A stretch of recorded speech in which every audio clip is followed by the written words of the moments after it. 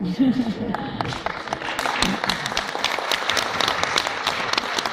learned that word the first time I came to the Philippines just 3 days ago.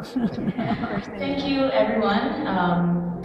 Thank you, first of all, to the Department of Justice, the Office for Alternative Dispute Resolution. Thank you, SIAR. Thank you, PIAR.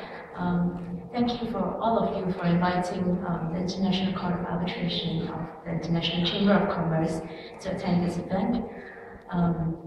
As some of you might know, the ICC was first established just after World War I with the mission to promote international trade and cooperation as a way to promote world peace.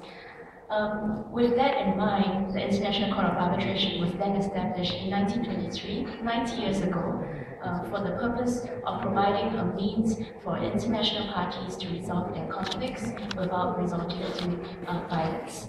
And it is with this peacekeeping and international cooperation in mind that we have we've been very honored to attend this event established by the DOJ and the OADR to commemorate and celebrate alternative dispute resolution in the Philippines.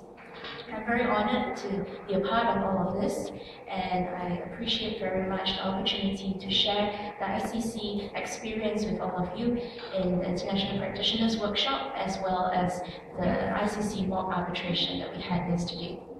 I hope all of you have had a meaningful and useful session, and I look forward to the next opportunity to visit the Philippines again. Thank you very much.